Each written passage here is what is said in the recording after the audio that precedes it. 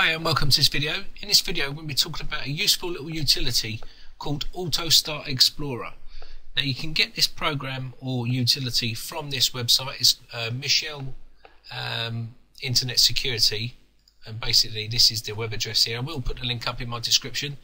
Okay, and it's only a small little application, so just click on the download tab there, and basically as you can see it's 221 KB. It's only a small little application, and it will come down in this little zip file like that. Make a little folder on your desktop or wherever you want to make it. Call it whatever you like. I've called mine Autostart Explorer. Open up this, drag these 4 files inside that folder there, and you're pretty much good to go like so. Okay. Now this is the actual application. I said now I've scanned it and everything else. It's all pretty much clean. There's nothing wrong with it.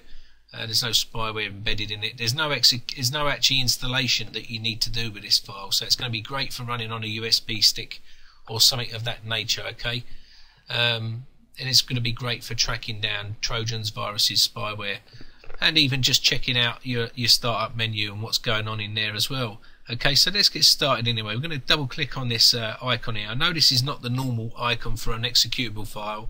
It's more of a DLL sort of icon, but hey, it still works. And just click on that and up she comes.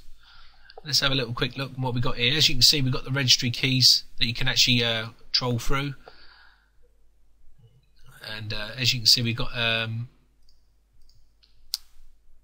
you can actually open up folders as well. You can see the actual folder icon there, so if I wanted to open the folder up for this icon here, just click on open folder and it will actually open the folder up, which I thought was pretty handy, and especially if it's the location where that file is.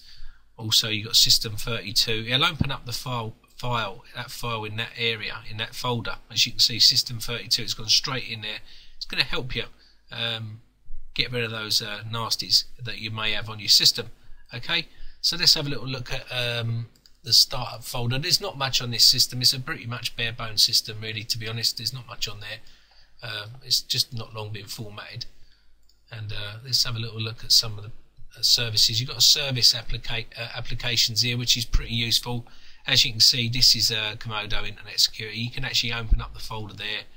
Okay, you can also do a properties search on the actual files itself. Right click and go properties. Okay, and have a look at the folder and go through. I mean, that alone is pretty handy as well.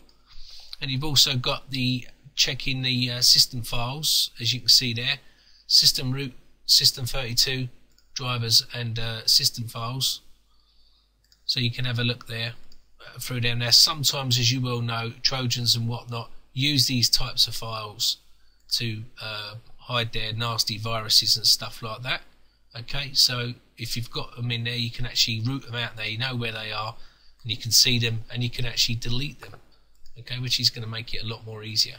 Okay, so some of these, when they don't work like this, when it doesn't open the folder, that's because obviously it's not an application or something of that nature. It's just an actual file that's running in there. Okay, so we can have a little look here. Some of them are greyed out because obviously you can't do properties. As you can see, you can actually have a little investigate and see what it is. Okay, so anyway, I hope this has been some use to you. I mean, I found this on Laker Coolman's YouTube channel, and I thought it'd be handy to add to my little collection of computer related videos. So anyway, I hope you enjoyed this video. If you enjoyed this video, please subscribe to my channel, show your support. Any questions, post a comment or send me a private message and I'll do my best to answer that question for you.